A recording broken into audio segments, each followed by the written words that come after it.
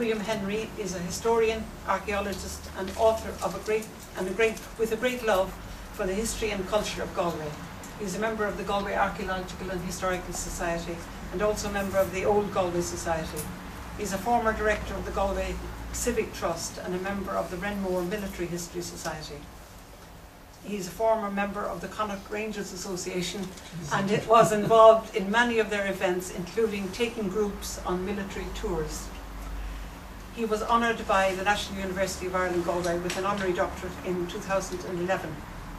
And William is the author of Galway and the Great War, a book which explores all aspects of the effects of the war on Galway. Accordia, will you welcome William Henry?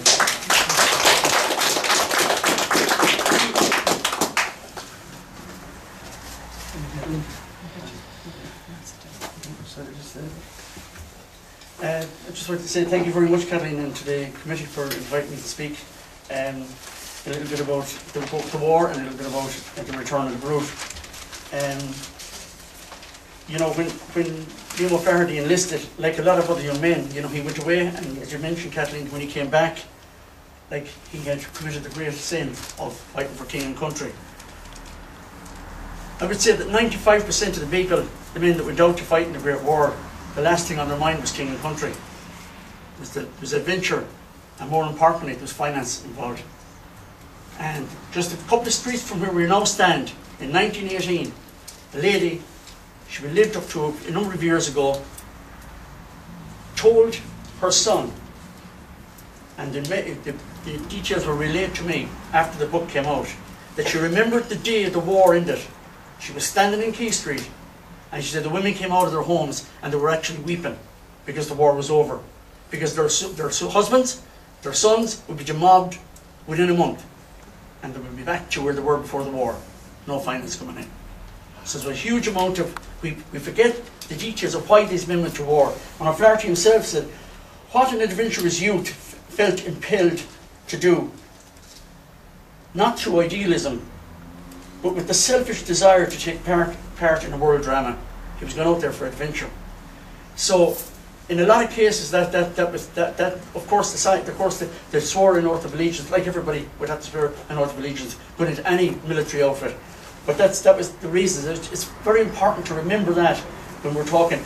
The Galway and the Great War explains very clearly why these men went out. The chapter of the recruiting is actually double all the rest of the chapters, because that's what the sort of the book actually started off as. It was to actually uncover the reasons why these men went out to such a horrific war. Of course, we're told it was going to be over by Christmas 1914. The British hierarchy told them that they would be home before Christmas, and the German Kaiser told his troops that they would be home before the leaves had fallen. You know, 4 years later, they were still dying in the trenches of no man's land, dying in no man's land, which the book, the Return of the Brood, is based on.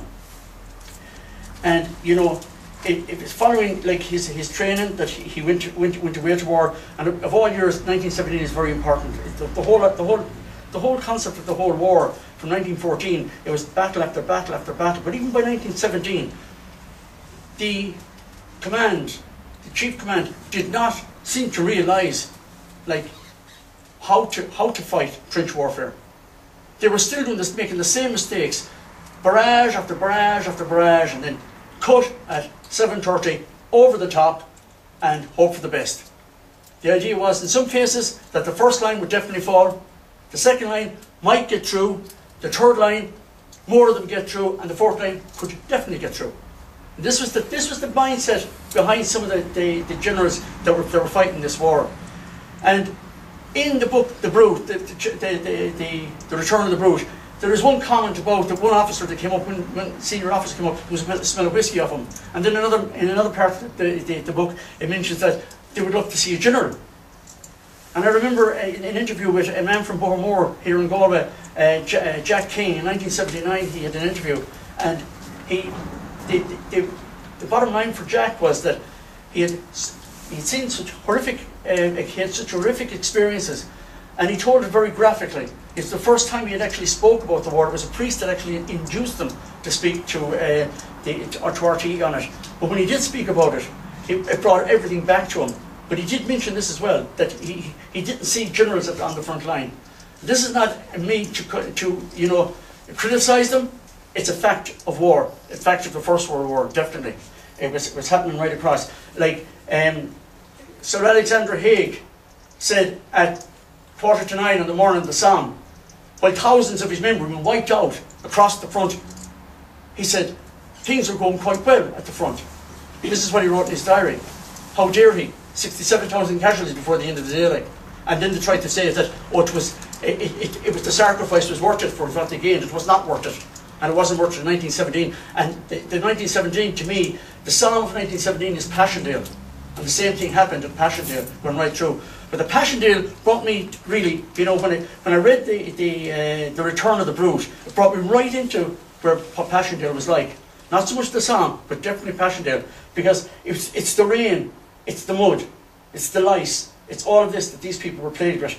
And in his book, the author, he's basing it really, I think, on his own experiences as an Irish Guard.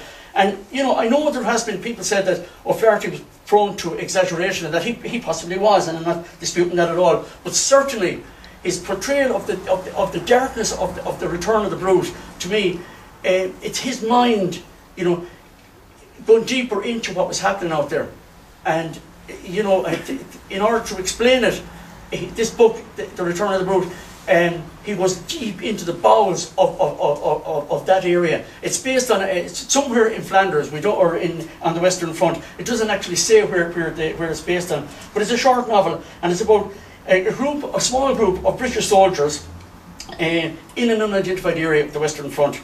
And it tells the story of these ineffective soldiers as well, because, you know, they didn't really get with the enemy, so to speak, but they were being sent into no man's land on a number of occasions. And although they were part of a much larger offensive, it's not really apparent in the book. These people, they get lost. They're victims of the mud, as I said, the random fire of the enemy, and above all, there was endless annoyance between some of them, which caused, you know, aggression and in the end to turn on each other. The squad was led by Corporal John Williams. He was insensitive, arrogant, and somewhat cruel to the men under his command.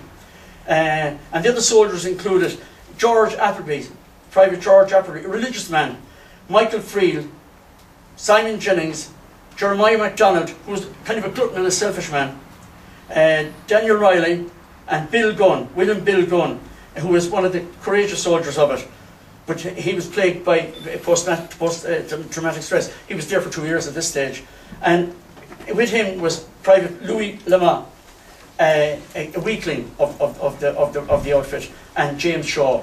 The 9 of them, the book centres around 9 of them, but the main characters kind of come through in Corporal Williams, Louis Lamont, and who was actually, he shouldn't have been there, well, he was 19 years of age, a lot of 19-year-olds there, but he didn't have the courage or the inclination to support his own soldiers in the trenches. And he was dependent constantly on William Gunn, who was a brave soldier, but who was, as I said, plagued by traumatic stress, and he was becoming mentally unbalanced. And the book opens, and to me, it just reminded me of the front when I was going through some of the Galway that fought there in 1917 at E. It says, "Hey, what's that? Do you hear something crawling along the ground to the right there?" Gunn got to his feet and looked over the parapet. He peered into the darkness. Then he turned his head to one side and listened. There was no sound but the droning of the rain falling on the sodden, naked earth of the battlefront. "I hear nothing," he said. "Probably a rat you heard." He yawned and added, "God, is this rain ever going to stop? There's 8 inches of it now at the bottom of the post already." And the rain at Passchendaele was torrential for weeks, and we see how bad it is out there tonight, and we're all in cars, we're indoors and all that. Can you imagine what it was like in those trenches, day after day, week after week, standing in that, getting trench foot, which was a disease that they were getting? Not much is said about it, but you've got to bring yourself into that when you're reading the book. It's actually, if you want to go on a small bit, sorry, I tend to wander off without the slides, sorry. If you want to go back, Pat, sorry, just one second. Yeah, let's go back there. Yeah, let's go back one more. Just want to leave it there for a second, you know. This one here, yeah. This one here, yeah. Yeah.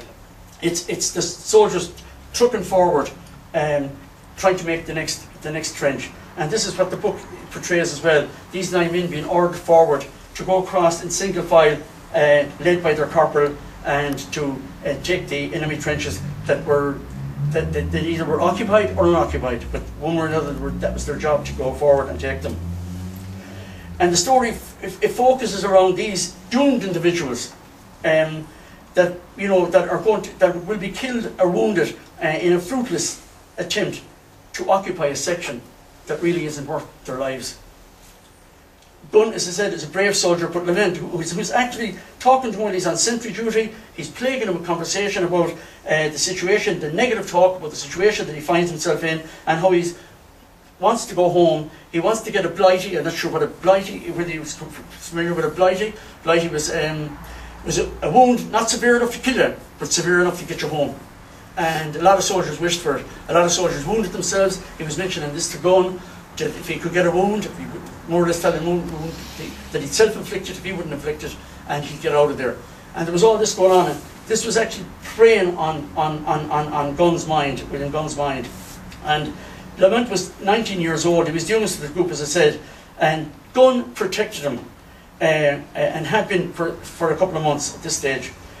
But Gunn was being seriously affected, and he felt that he had to protect Lamont for some reason, and particularly against Corporal Williams. Corporal Williams, as I said, was an arrogant man, a kind of strict disciplinarian in the fort, which is required in these circumstances. However, Lamont was sapping at the strength and the courage of Gunn, and he was getting more and more into himself. Lamont's mother was sending cakes to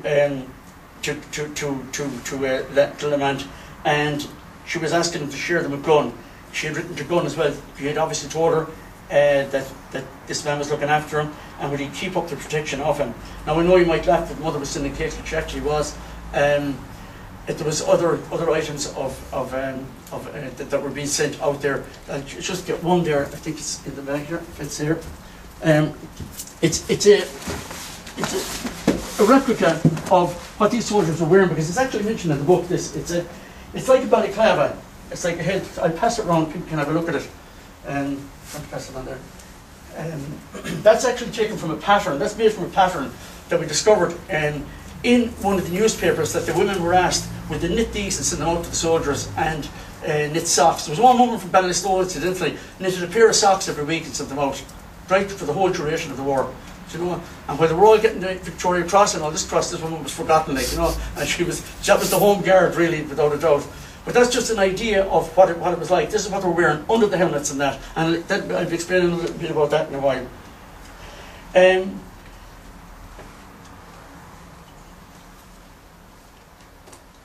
Gunn came to resent the corporal for the manner in which he treated the boy, and also in the coming hours for the abuse and that he was subjected to himself by the corporal.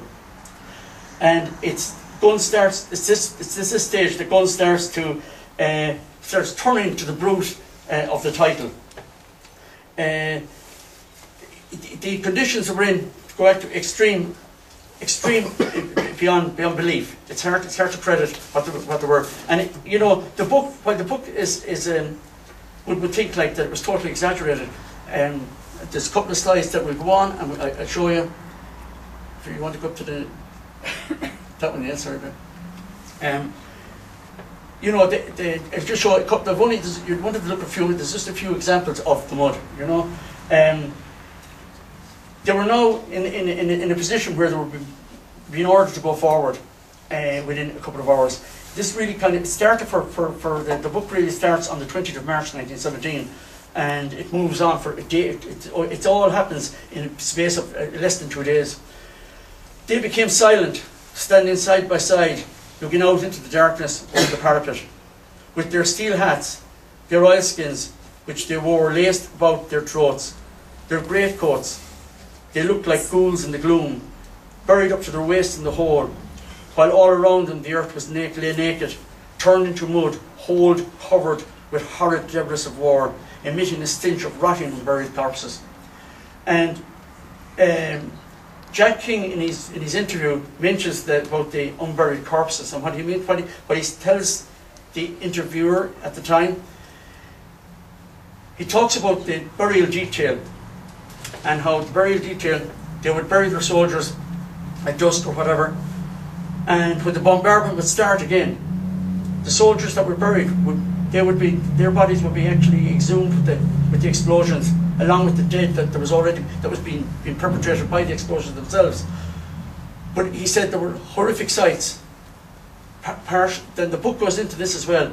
Partial pieces of bodies coming over the parapet, and you know, the stench of the death and the whole lot. So O'Flaherty, I don't think, was exaggerating in this.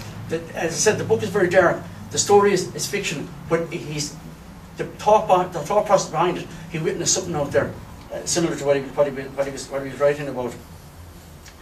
Now, as I said, Gunn developed a hatred against Corporal Williams.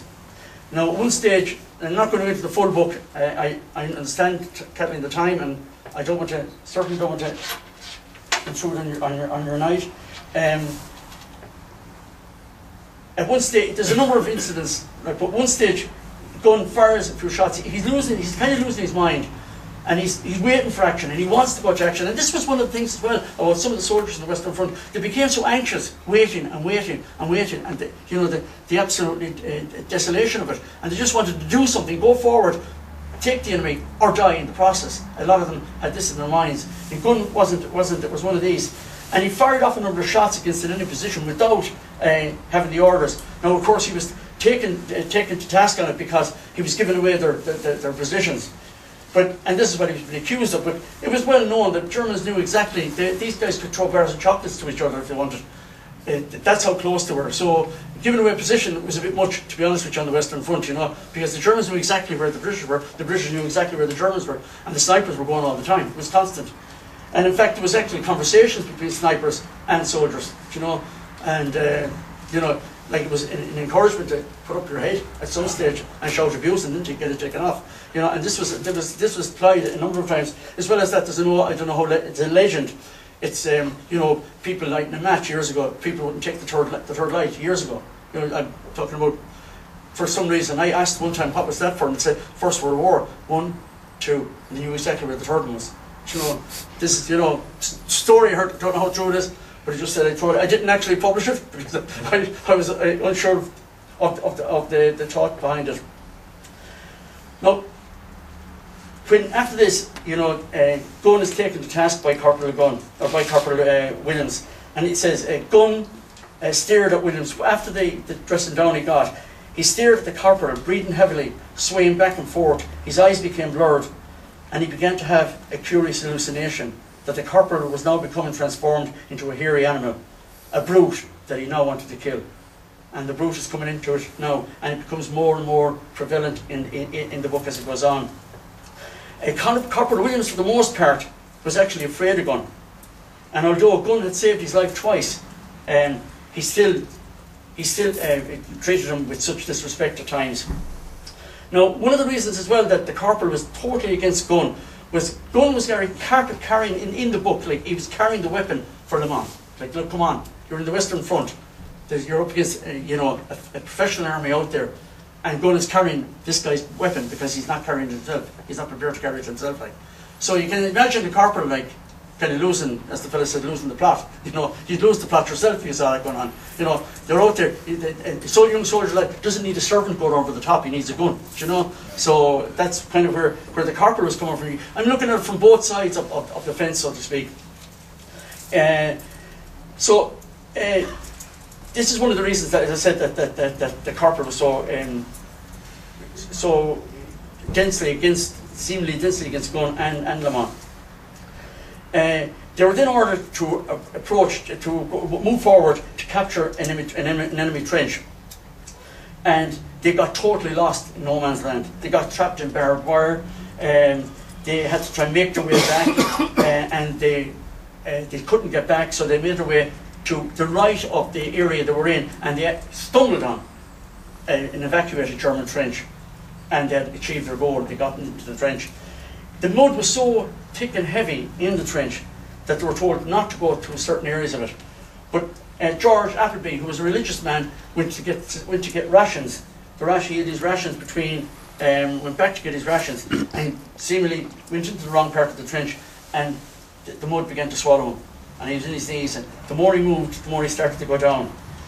Corporal Williams was called, and he tried to rescue him, but Williams fell into the mud himself and had to be rescued by gun. Appleby was now in a situation where there was no way out for him. No matter how he struggled, he was going down and down and down. And Private Michael Freer watched helplessly as Appleby ceased to exist.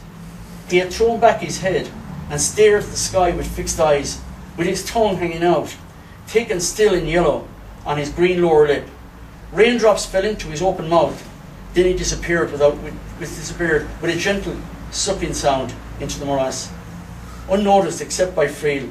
In another moment, all that was left to mark his presence was a series of circular wrinkles in the slime that covered the surface.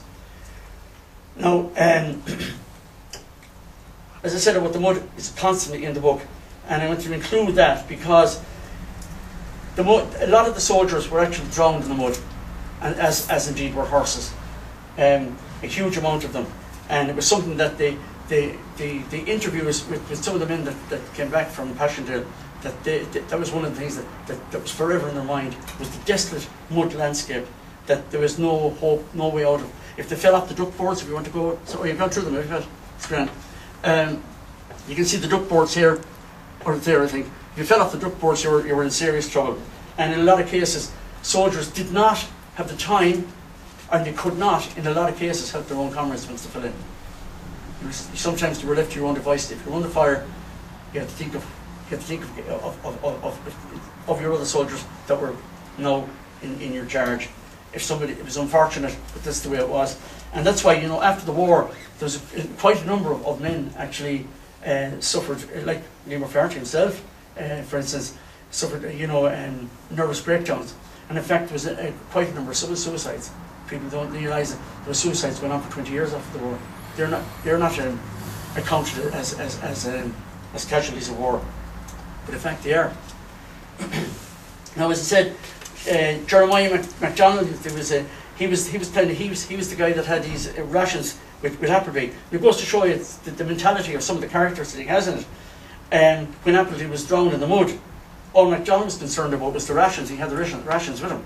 Now he was out of rations, so he actually broke into his iron rations.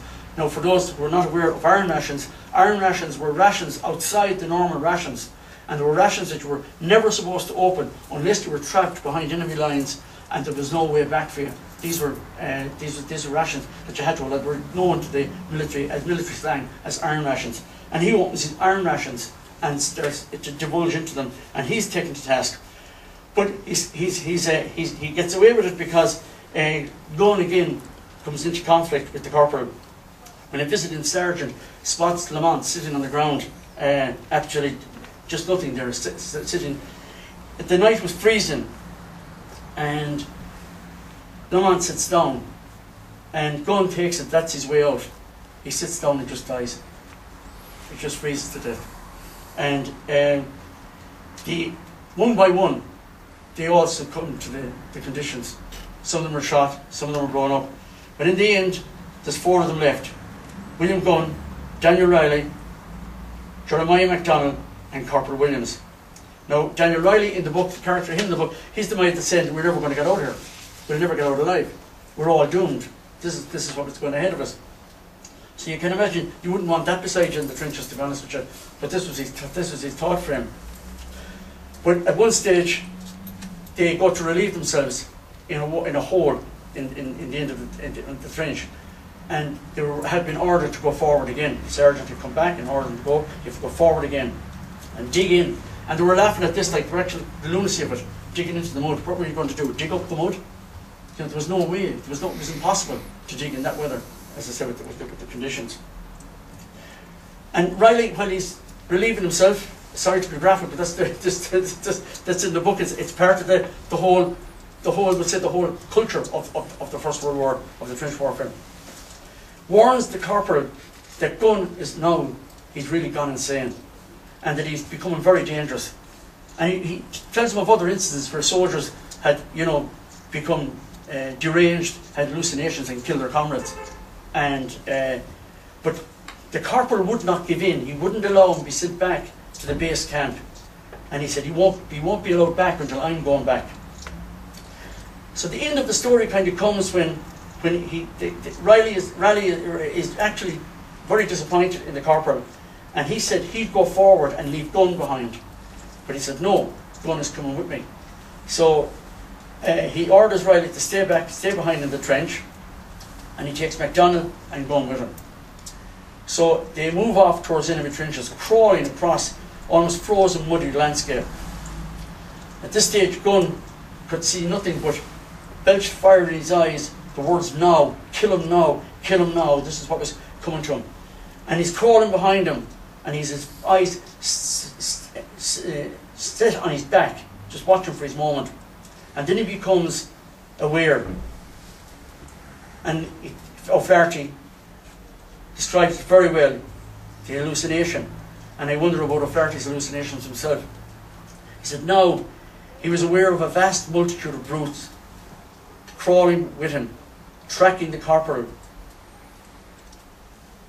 He no longer feared the brutes, but felt akin to them, and savagely proud of their hairy bodies, and their smell, and the snorting of their breath. On all sides they rose in myriads, some enormous, some as small as ferrets, some with monstrous bellies, some as thick as thin as snails, all protruding fangs and eyes that belched with fire. All made the same sound as they moved, a patting of furred paws like a patting of heavy raindrops on a lake. So they're moving forward, and they come to a couple of shell holes in no man's land. The enemy open fire, and they have to dive for cover. The corporal and MacDonald dive into one shell hole, and Gunn dives into another one on his own. And he's sitting there while the shots are going off, and then he says, he sees now is the time to act. He had little time for either of them in the two trenches, in the trench beside him, either Gunn or MacDonald. And he's decided that he was going to end it now. So he pulled the Mills bomb and pulled the pen. He stood up in the hole and pitched it at the corporal's hole. MacDonald spots Gunn doing this and shouts a warning, but he's too late himself. The corporal manages to get out of the trench, out of the shell hole, but the bomb actually struck MacDonald in the head and exploded as it fell to the ground, killing him instantly. And it's a little bit more graphic than that in the book, to be honest with you, but the corporal then and Gunn face each other in no man's land, both with rifles. The corporal with his bayonet fixed coming at Gunn, but Gunn using his as a club, and both of them lose their rifles in the fight that follows, and Gunn becomes overwhelmed with strength and this insane task to kill the corporal. And he crawls up his body, gets his hands around the corporal's throat and squeezes the life out of him. The corporal dies there on the western front, and Gunn now gets up and is shot by a German bullet. It's taken down for a moment, but he gets up again, and this time he runs with his hands over his head, around in a circle, almost wishing death, and the German machine gun opens up and riddles him. Riddled with bullets, he died, bellowing and clawing in the earth. And there the book ends.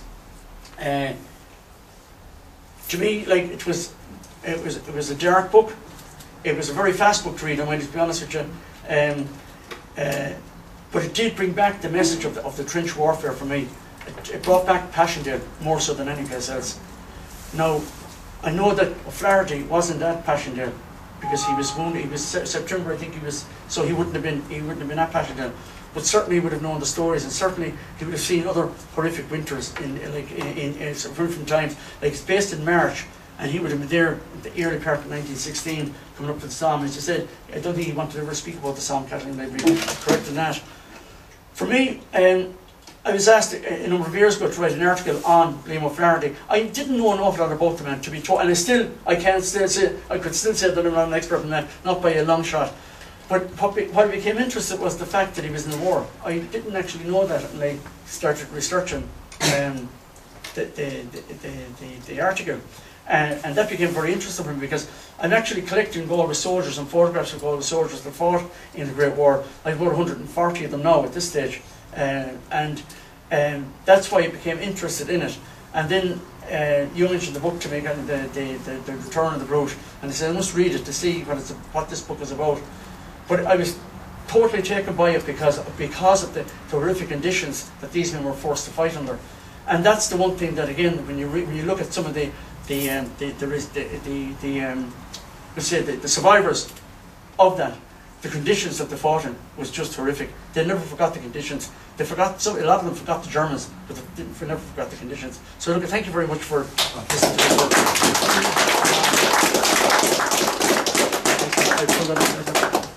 Well, thanks, thank you.